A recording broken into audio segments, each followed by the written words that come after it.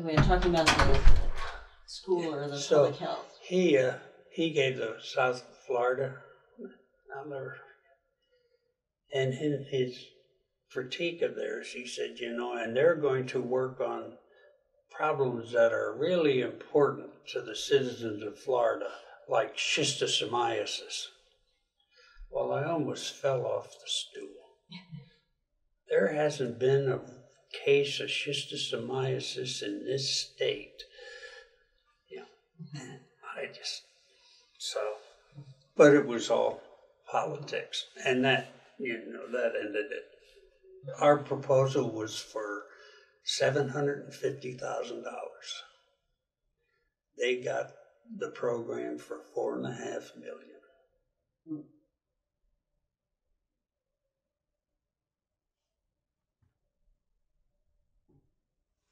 So, but Bob was very successful, and he should have been. But it was, now, what did we, I think certainly the program in hospital administration, Barry Green developed a fabulous program in hospital administration. He's a tremendous department chairman. Nate Perry. Nate was an interesting department chairman. And he was chair of? Clinical and health psychology. Nate died last year. Tremendous loss. His wife was a graduate student in that department years ago. Graduate. She's now at Florida State on the faculty. He's a great guy. Real interesting individual.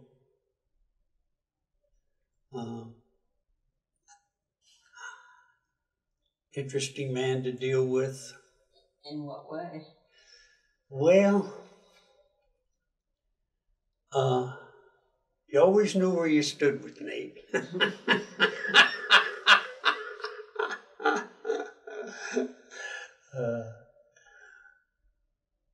Sometimes he would agree with you. Many times he disagreed with you, but when he disagreed with you, you always knew where he stood.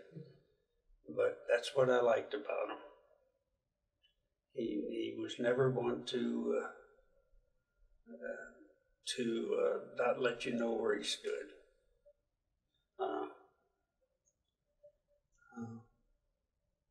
So we had, I thought we had chairmen who always spoke their piece. I think one of the things we did, and I don't know that they've ever done it since, we went through a very, very good strategic planning time where we had an outside person come in and conduct it. We did it at the same time that, in fact, we used the strategic plan to as a basis to get rid of the two programs we got rid of.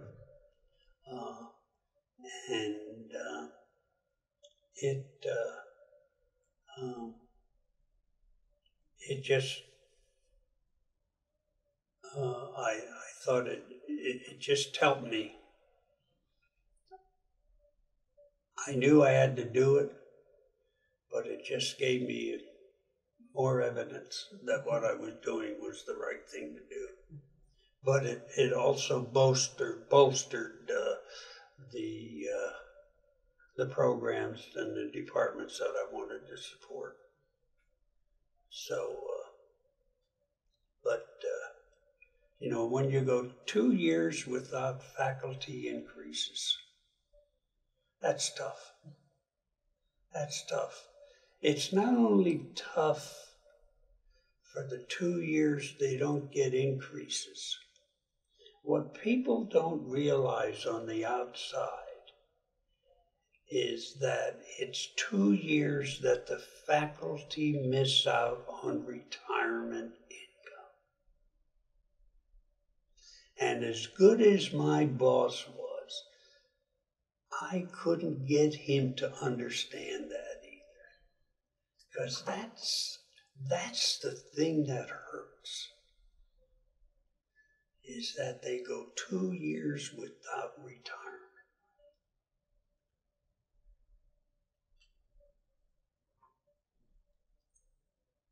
Did you lose a lot of faculty at that point then? We lost some, particularly in the departments where the competitive departments, like psychology. See, that's where you hate to lose them, because the research departments are where you lose them. See, the academic departments are the research departments are where you lose them. Because they can go anywhere. They can go anywhere. And they may have grants that they can take. That's it. See, that's it. See, that's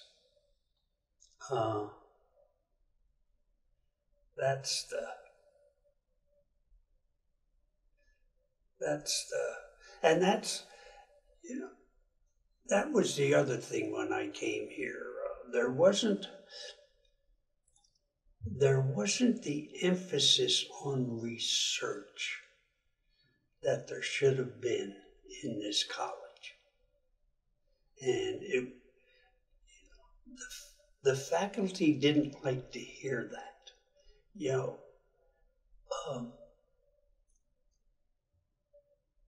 This is a good college. But, there are a lot of good colleges. In the final analysis, this college is going to be judged how good it is by the research that the faculty does. That's the yardstick that they're going to be judged against, particularly in an academic health center. And those dollars are getting harder to get every single year. And that's why when you look at departments like medical technology, clinical and community dietetics, there's no money for them to do research. There is money in clinical and health psychology, in PT and OT. And you got to go after it. You got to really scrape to get it, but that's all right. That's what makes you competitive. But that's where the strong departments are. They're after those dollars. And that's the stronger departments. I used to go on accreditation site visits for American Physical Therapy Association. And I can tell you, the stronger departments and the stronger programs in this country are the programs that are doing research. Were you able to boost the faculty participation in research? Yes. Yeah, they did. PTs were able to get more clinical and health psychology. OTs were able to get Health Services Administration increased their research dollars. We were very successful every year in gradually increasing the research dollars. Faculty didn't like to hear that, but I mean, that's really where, and And what rewards were there? The rewards are those that get research dollars get rewarded at the end of the year by a little extra on salaries.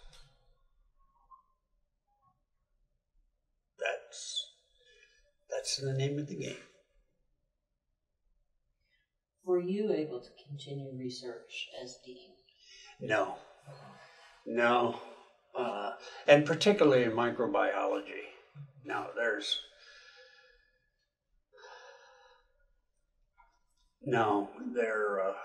there would be no opportunity for me to do that.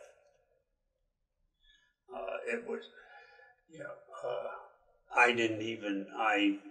other than being chairman of the infection control committee, there were no opportunities for me to even think as a microbiologist. That was the nice thing about being chairman of the infection control committee. At least I could think as a microbiologist. Well, as a dean in the Health Science Center, you were interacting to a greater or lesser extent with other colleges. What was that experience like? Did you have a great deal of interaction? Was it collegial or? My interaction with the other deans was mainly through serving as chairman of the selection or the dean's committee, search committee for the dean of the College of Medicine and dean for the College of Dentistry, dean for the College of Dentistry. And when was that? I was chairman twice for the dean of the College of Medicine and once for the College of Dentistry. And were you able to continue doing any teaching? I have to think. The last time I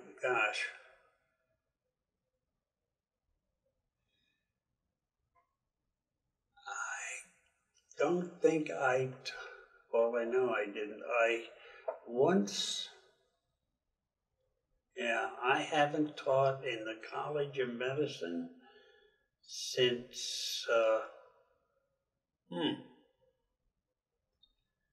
it's at least 5-6 years. But longer. Was that after retirement then? You did teaching, or did you teach as dean as well? Oh, yes. Okay. When I was dean, I was doing some teaching.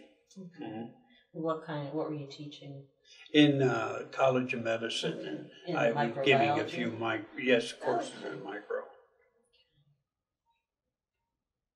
Yeah, at one time, when I first came here,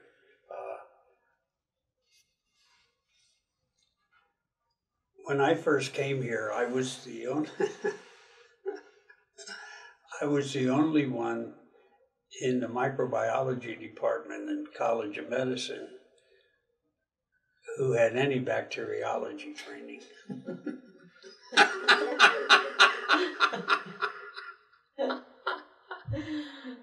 Was everyone else in virology? All virology.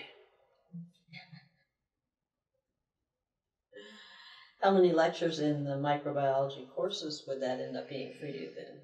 Oh, golly. I had given some in strep and Neisseria. I gave a few, I think, one year also in, they always like to hear them in bioterrorism. But that reminds me, you said that when you were working with the Navy, that you were involved in, I guess, just biological warfare research. What did that involve? I was working with Pasteurella pestis, the plague bacillus. I worked with the organism that causes shigellosis, which is not a very good biological warfare It agent. doesn't seem to be terribly debilitating. I mean, I guess it No. would be over the long term, Yeah, but not in the immediate. It's not a good one. Plague would be a good one. Was this in terms of figuring out how to spread it or how to protect? No, we were people doing against it? animal Okay.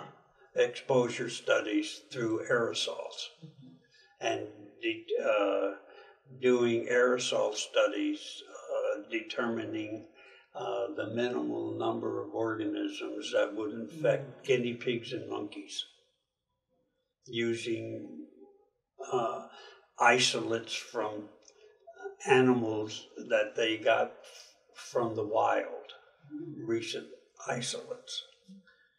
Maybe you can answer a question that I have just in looking at the history of medicine.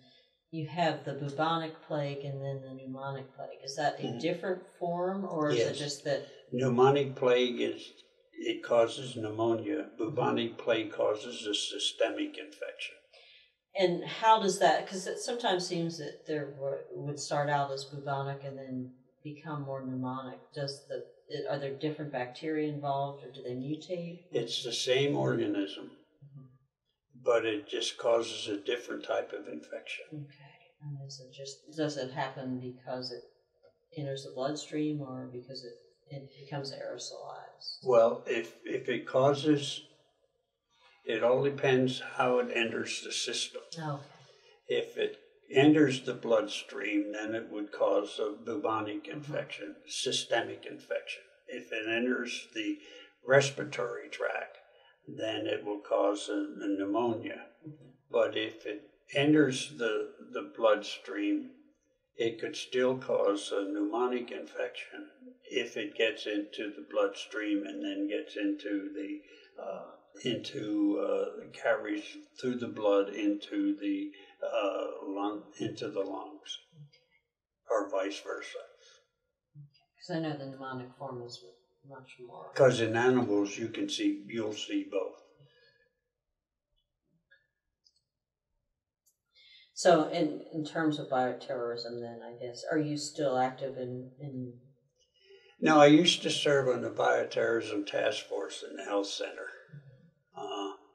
and I still have a real interest in that. I think there are some interesting ways we could have bioterrorism attacks.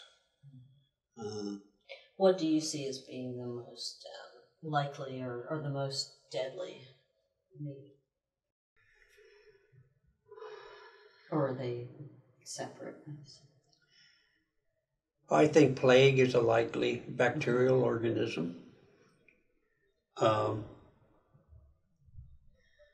Now that we've eradicated smallpox, and we no longer immunize against smallpox, I think smallpox has the potential to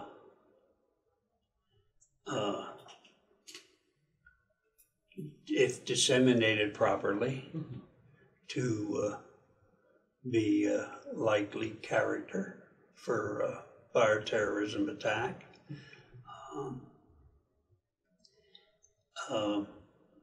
I think there are some other viruses that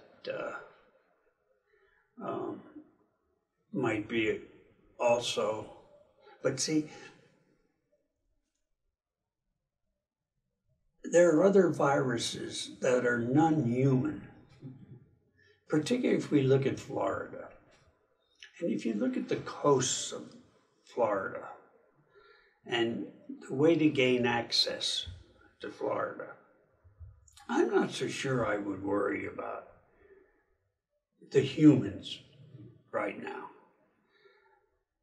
And if I wanted to really do something to affect Florida, particularly now that we're worried about the economy, and if we were to look at the citrus industry and the cattle industry, well, I would do something to affect the cattle industry.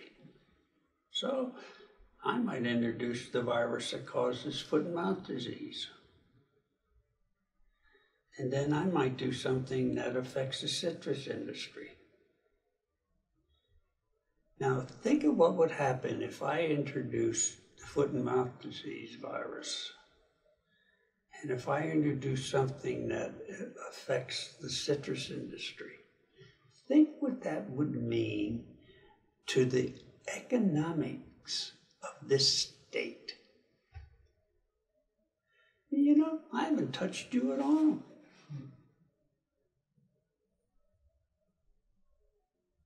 But the state's in chaos. Think of the morale problems I've created for you.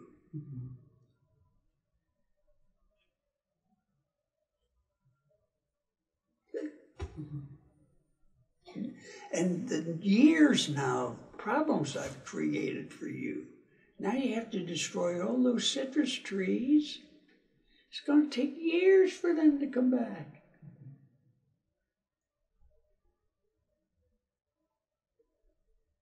And you know, I can come onto your shores and I can do that in 1 or 2 nights and you'll never know it.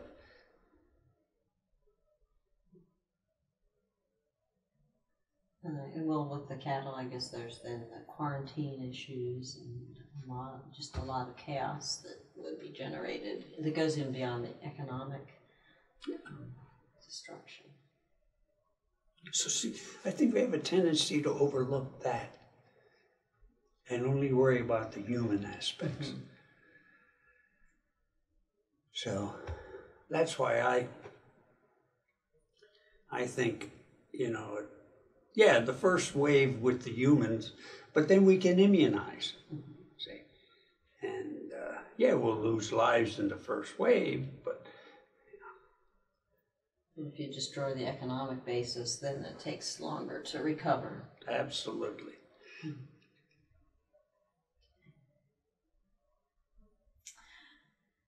Well, let me go back to just thinking about the college. I'm in doing research and just learning about the history of the Health Science Center. I am impressed by Darrell Mays' vision. I think that the whole health center was really started by visionaries. J. Hillis Miller, absolutely, George Harrell. But it seems like Dr. Mays, he had the Clinical Services Center on campus first. Right. And then he was brought in and participated in planning the health center. So a lot of his ideas were incorporated right at the start. And just with your experience in colleges of health professions, how was he unique? You know, I guess you said he really created the term or the idea of the allied health professions, but what else was he doing that was so unusual? Well, see, I think, to me, Darrell was unique in that this idea of bringing the professions together in a college, because that was his idea. So that started with him.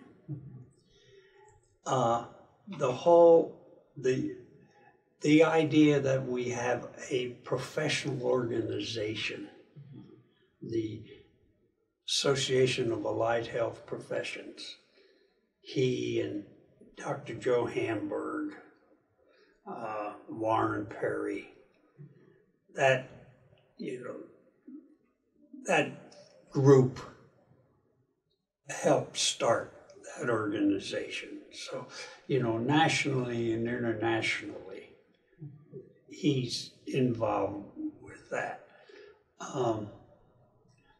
This idea of the team approach to healthcare is a Darrell.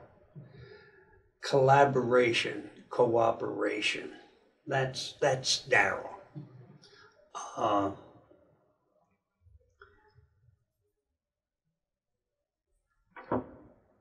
It's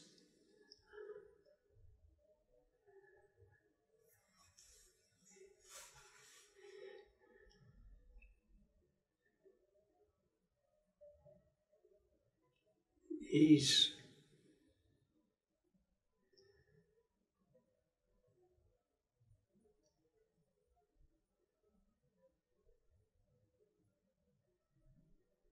there's just so much wrapped up in that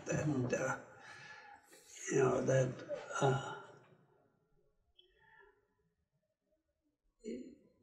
that encompasses so much, I think. Okay, just that idea. That with Daryl, that. How do you think he got the idea? Pardon? How do you think he got the idea to do that in the first place?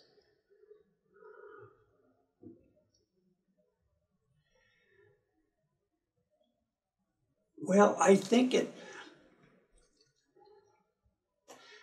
he saw it primarily. His main interest was rehab. And I think he saw it through rehab.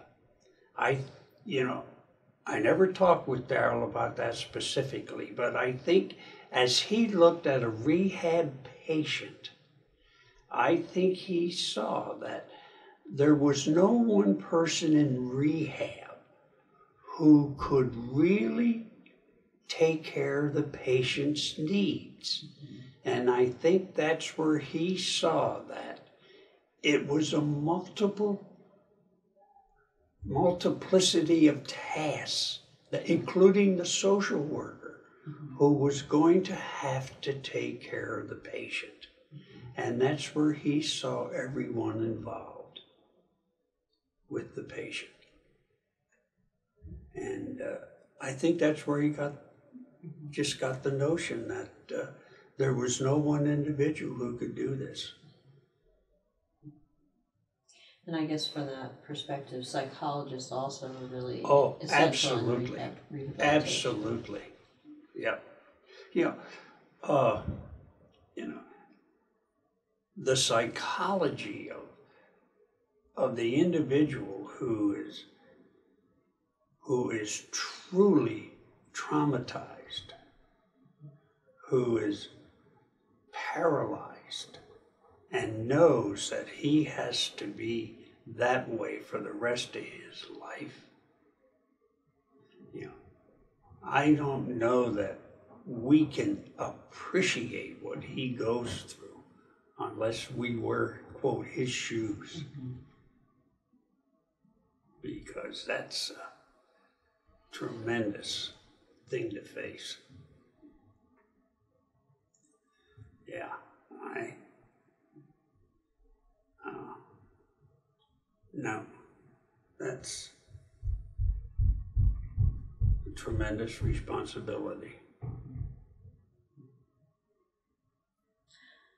Well, I guess we really should. We're about half an hour into it. We're now 2.5 hours into it, so I should think about wrapping up.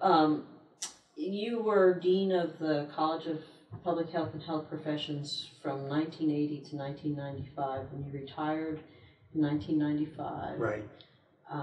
But your retirement hasn't been just sitting around. I know that you've continued to be very active in the Health Science Center. What sort of projects have you been working on since then?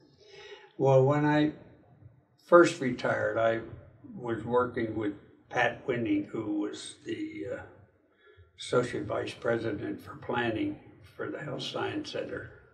And I was just working with her part-time, doing some work with her on planning.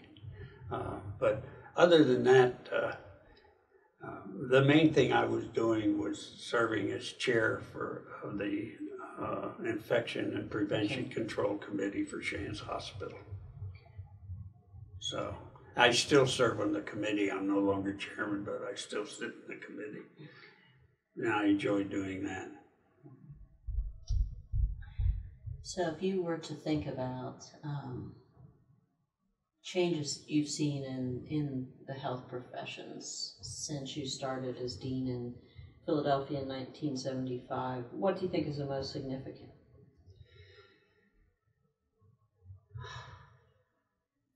Yeah.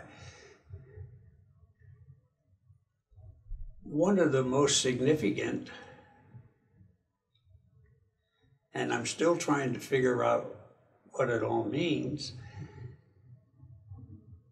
are the degrees that they're getting. Because PTs went from baccalaureate to master's, and now they're at the doctorate level. So all of the PTs now are getting doctors of physical therapy, which I think is interesting.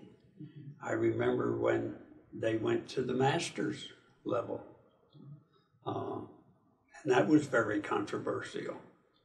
I don't know that the doctorate of physical therapy was as controversial as the master's was, but that was really a controversial move. The deans were really upset, quite honestly, when that happened. I think the move to a doctor of physical therapy was much smoother. I think they've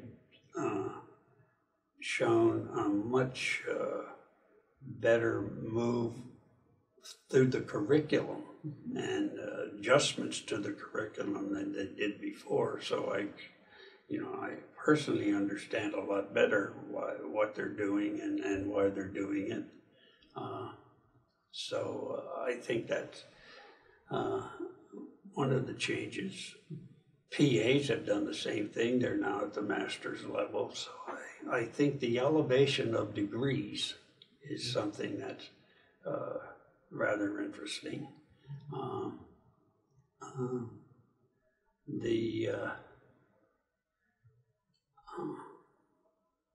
Perhaps the number of degrees that have come out, the new degrees that have come out in the allied health professions. It's amazing the numbers that we now see that are coming. The number of associate degrees that have, if you look at the split between baccalaureate and associate, masters and doctorates, there's still a lot more associate degree allied health professions than there are the others, and which is fine.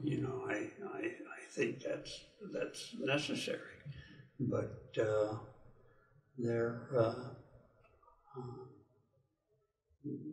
they're certainly needed. And, I guess in some ways, just from my understanding of the history, at least of OT and PT, there's relatively young fields that were really developed in response to wars, to having a lot of young people who were experiencing similar types of injuries who needed, so that it could become more scientific. And I guess with a young profession, especially with a lot of burgeoning technology generally, there is that opportunity to really specialize and diversify. well, and a lot developed from really on-the-job training. If you look at the PTs and OTs particularly, they developed that way from OJTs, if you will, to initially baccalaureate and then to advanced degrees to the extent that they are today. And I'll tell you, I have benefited from PTs, and they do a masterful job of getting you back into the workforce. Tremendous job. They're well trained and do a great job in the health professions. Okay. Well, I think that, is there anything else that you would add to any of the questions I've asked? Or? No, I don't think so. All right. Well, I think that this will end the interview with Dr. Richard Gutekunst on November 20th, 2008. Thank you, sir.